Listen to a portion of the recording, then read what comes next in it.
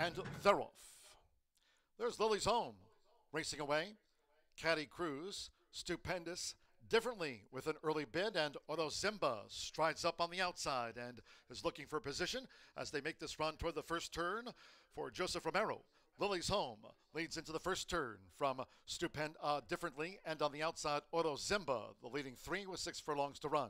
Caddy Cruz is a ground-saving fourth. Then it's Stupendous back in fifth. The gray is Catherine Blaze in sixth, and they have 5 furlongs to run.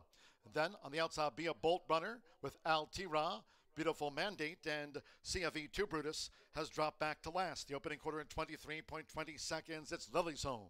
Lily's Home dictates the field from Oro Zimba, who tracks with Differently running in third. Break of 5 more to Caddy Cruz in fourth. Stupendous is fifth. Be a Bolt Runner in sixth. Catherine's Blaze is a ground-saving seventh. A Beautiful Mandate in eighth. Altira is ninth. And CFE2 Brutus still trails the turf mile. Half mile 46.41 seconds. Lily's Home. But now with inside 3 furlongs to go. It's Lily's Home, Oro Zimba still on the chase, coming toward the quarter pole, and Differently now strides up with a bid for Sammy Bermudez as these fillies mares turn for home. Stupendous straightens away in fourth. Catherine Blaze, Caddy Cruz, Be a Bull Runner, Altira, CFE2 Brutus, and Beautiful Mandate has dropped well back. It's Lily's Home. 3/4 woman at 10.88 seconds. Lily's Home as Differently confronts. Coming past the 16th pole, Stupendous is third. It's Differently for Sammy Bermudez. Differently is near home, and Differently gets the result from Stupendous by a length.